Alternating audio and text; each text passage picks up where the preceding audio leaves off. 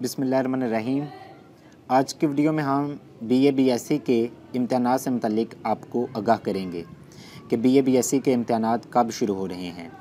तो आपने गूगल पर लिखना है PU।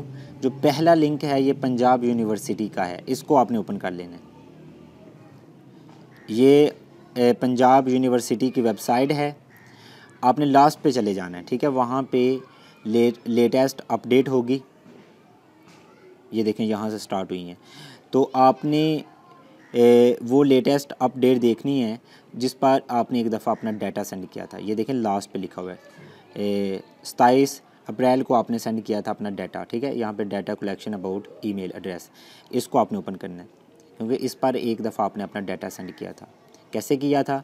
प्लीज़ क्लिक हेयर, यहाँ पर आपने अपना डाटा सेंड किया था। तो अभी यहाँ पे उन्होंने क्या लिखा हुआ है कि बीए बीएससी के इम्तहानात 5 अगस्त से शुरू हो रहे हैं। पहले आपके बीए बीएससी पार्ट 2 के होंगे। बीए बीएससी पार्ट 2 के इम्तहानात 5 अगस्त से शुरू हो रहे हैं, यानी पहला पेपर 5 अगस्त को होगा। तो साथ उन्होंने ये बताया कि उसके लिए आपने क्या करना है कि 24 जुलाई तक रात 12 बजे तक आपने अपना डाटा वहाँ पे सेंड कर देना है, ठीक है। अपना डाटा यानी क्या सेंड करना है, नीचे उन्होंने बताया हुआ है। अपना यहाँ पे रजिस्ट्रेशन नंबर लिखें, अपना आईडी कार्ड नंबर लिखें और डेट ऑफ बर्थ ठीक करें और सेंड कर दें, ठीक है। जो ये सेंड करेगा उनके ही ऑनलाइन पेपर होंगे। जो ये सेंड नहीं करेगा उनके ट्रेडिशनल एग्ज़ाम होंगे। और कब होंगे? 11वें महीने या 12वें महीने जाके, ठीक है, दिसंबर में जाके फिर पेपर होंगे।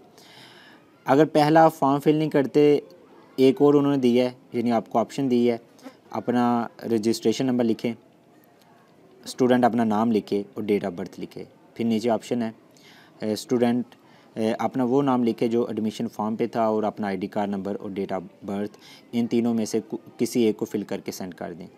तो कब तक? 24 जुलाई तक।